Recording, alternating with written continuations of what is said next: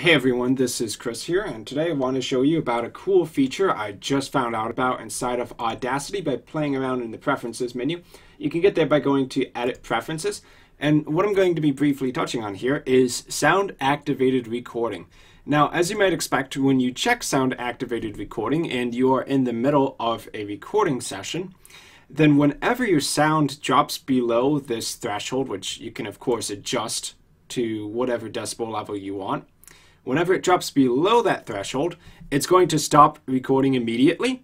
And when you start talking again, when the sound actually goes above this threshold, then it's going to start recording. And this is actually really cool because sometimes you just want to stop for a moment to recollect your thoughts.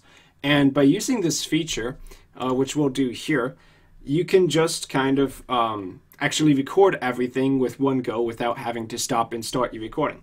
So let's go ahead and hit the record button now.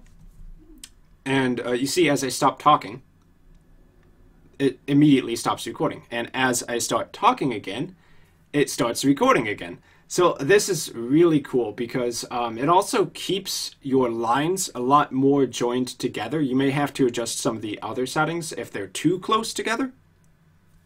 But if you want to just record everything in one go, this is really neat. So let's go ahead and hit play on what I just recorded.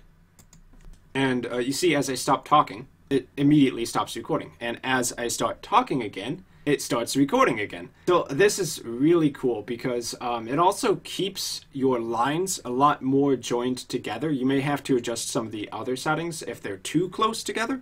But if you want to just record everything in one go, this is really neat. So let's go ahead and hit play on what I just recorded.